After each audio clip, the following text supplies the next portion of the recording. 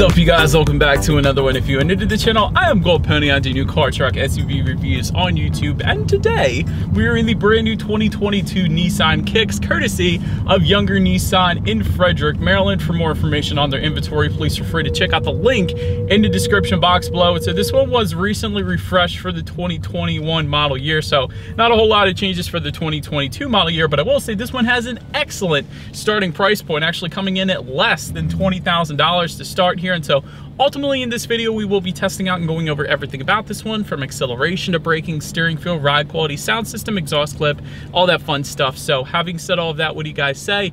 Let's just go ahead and jump right into it. And as always, let's start with pricing. As expected, there are a few different trim levels for the 2022 Kicks. First one being the S, starting at $19,700. Then there is the SV, which is the one we are in today, starting at $21,550. And lastly, the SR, starting at $22,240. And by the way, that is a just slightly modest price bump from the 2021 model year of only $100. And I say only because a lot of the other manufacturers right now are giving quite a bit more of a price bump than that. So only $100, that's actually really good. But nonetheless, regardless of trim level that you go with, the power plant on the new Kicks is going to be the same. Powering this little beast is a 1.6 liter naturally aspirated inline 4-cylinder, putting out 122 horsepower at 6,300 RPM, 114 pound-feet of torque, coming in at 4,000 RPM. Power sent to the front wheels through a CVT. 0 to 60 time coming in approximately 10.1 seconds according to Motor Trend. We'll test that out here in a little bit, but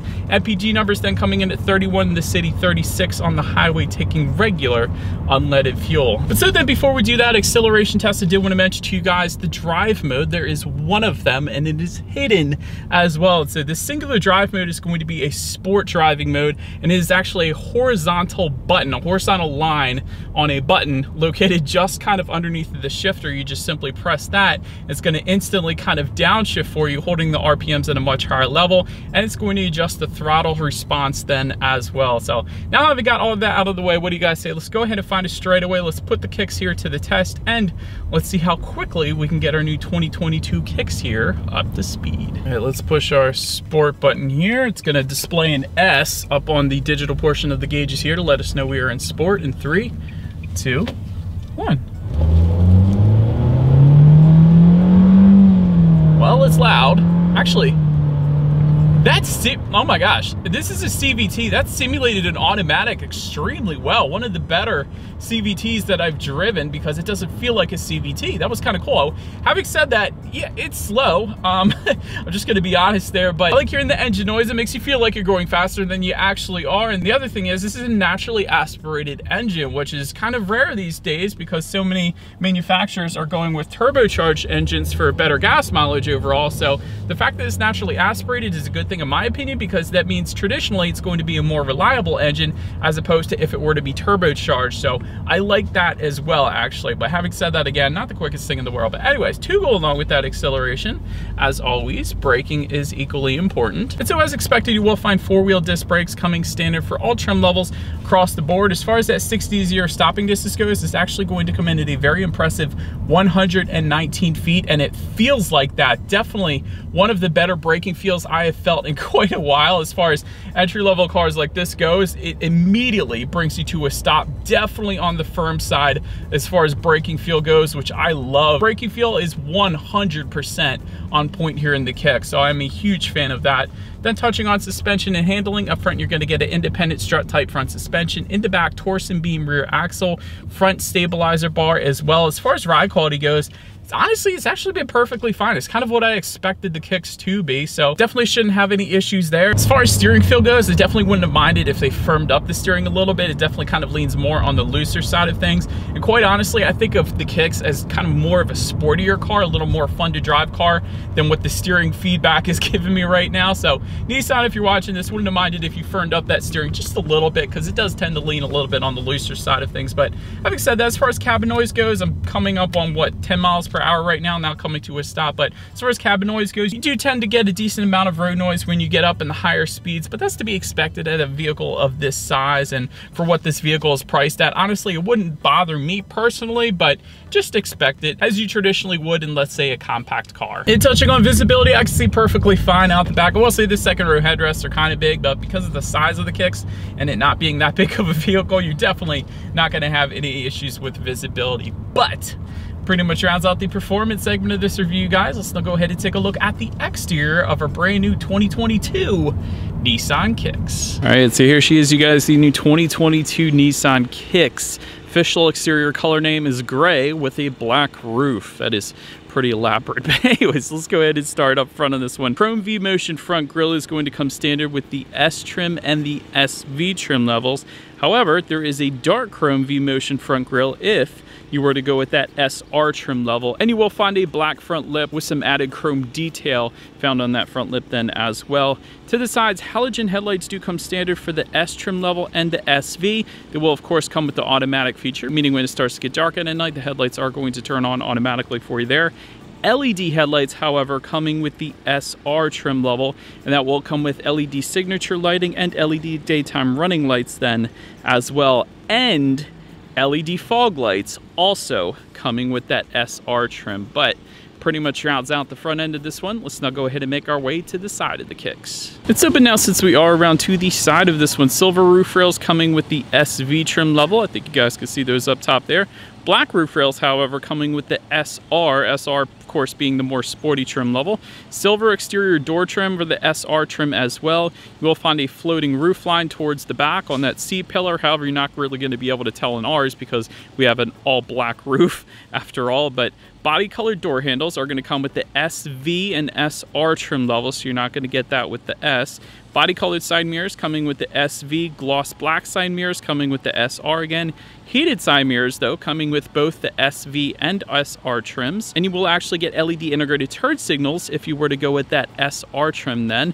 Then take a look down at the wheel configuration. 16-inch steel wheels with covers coming with the S, 17-inch aluminum alloys then coming with the SV and SR. But pretty much rounds out the side profile. Let's now go ahead and make our way to the back. It's open now since we are around to the back of this one. Gloss black shark fin antenna all the way to the top. Just behind that, rear spoiler with an integrated brake light.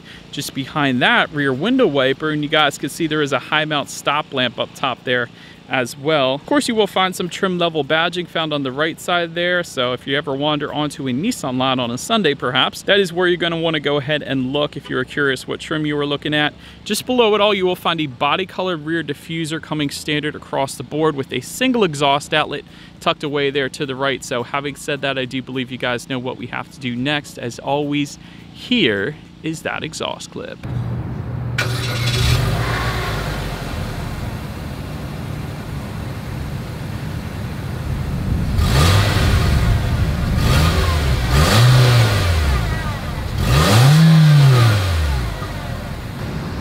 All right, so but now since we are around to the back of the Kicks, when it comes to opening that rear liftgate, it is a manual liftgate that does come standard across the board. So simply just lift up on the handle on the rear liftgate itself. Once opened up, cargo capacity comes in at 35.4 cubic feet.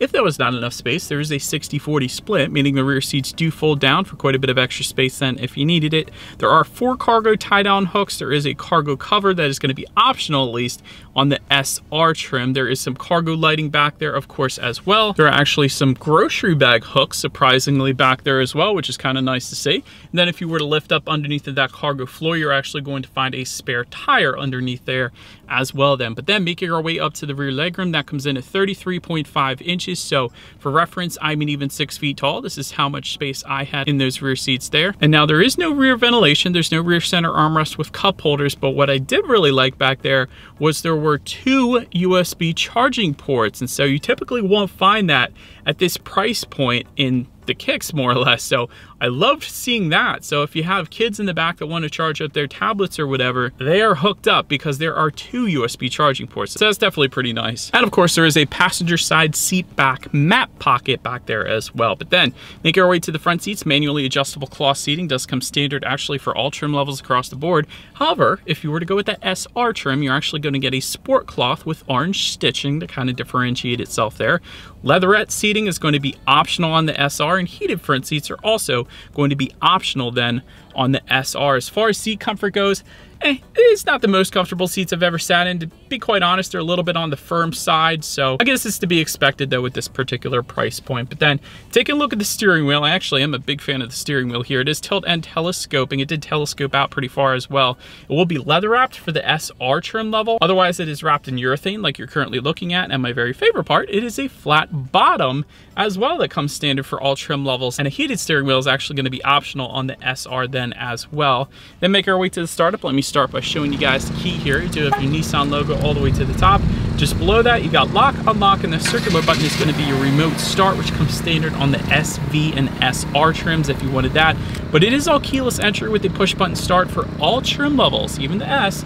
So that is pretty cool. So all I'm going to do here is simply put my foot on the brake and press that engine start button located just to the left of the shifter. And so once started up, there is a digital gauge cluster giving you your tachometer on the left and essentially everything else. Then your speedometer is going to be on the right. But I do like the digital gauge cluster, and it is customizable by using some steering wheel mounted controls as well, which is pretty cool. But essentially it's going to give you your tachometer, like I said, how many miles you have left until you hit empty, trip A, trip B, outside temperature, pretty much all of the basics you could possibly want on a digital portion of the gauges up there.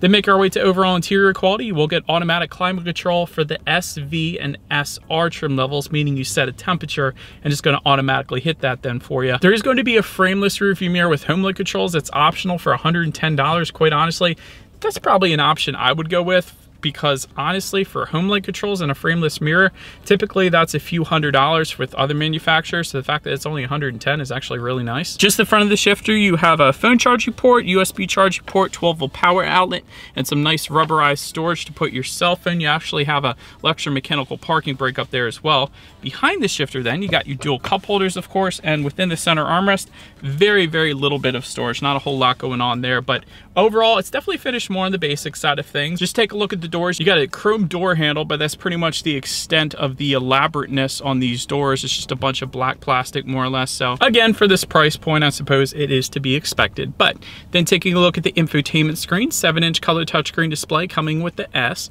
8-inch color touchscreen display coming with the SV and SR trims.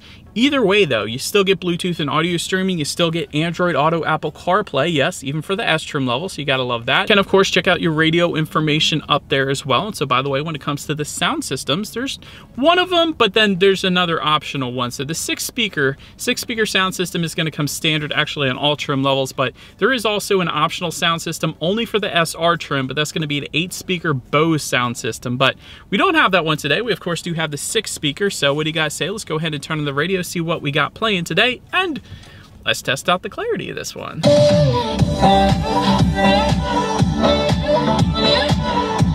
It's not bad actually. For a 6-speaker sound system, the bass was 100% on point for 6 speakers, again, for 6 speakers, but clarity, you could have used a little more clarity, but again, it's only 6 speakers. Honestly, for that many, that's not that bad. I've definitely heard worse. But last thing I want to mention to you guys on the infotainment screen is when you do put the Kicks in reverse, you will find a rear view camera coming standard across the board, letting you know who or what is behind you, which is always is going to lead us into safety. And so to start, front side curtain airbags do come standard, driver and passenger knee airbags as well. In the back, you're going to have latch, aka lower anchors and tethers to children for the rear car seats, rear child door locks, tire pressure monitoring system, but also coming standard on all trim levels will be forward collision warning, autonomous emergency braking with pedestrian detection, lane departure warning, rear automatic braking, a blind spot monitor with rear cross traffic alert, high beam assist, rear sonar system, and hill start assist then as well. So overall, when it comes to my final thoughts here of the Kicks, excellent starting price point. The fact that you can get a vehicle like this for under 20 grand. Starting price is absolutely amazing. So I'm definitely a big fan of that. I like the unique styling as well. This is definitely my kind of styling. It's definitely something you're not gonna blend in with every other vehicle on the road. So I'm a big fan of that. A lot of really great advanced safety as well. You guys heard all of those standard safety features. Even on the S trim level, you get a blind spot monitoring system. You get automatic high beams as well. So that is definitely something that is not always the case on other manufacturers. As far as the room for improvement goes, yeah, it's a bit slow. So I will say that the interior quality is definitely on the basic side as well. Wouldn't have minded a full digital gauge cluster. I mean, if you're comparing it to like the Volkswagen Taos, let's say, I know that comes with a full digital gauge cluster, and also wouldn't have minded if there was at least an option for all-wheel drive on this thing, seeing as it is kind of a crossover, and a lot of crossovers will come with that. But anyways, let me know what you guys think of the new Kicks in the comments section below. That is about it for this one, you guys. Thank you so much for watching. Feel free to follow me on social media at the bottom of the screen if you wanted to see what's coming next on the channel before it gets to YouTube. Be sure to hit the subscribe and the bell notification button if you're into new car reviews. That is what we do here on this channel after all.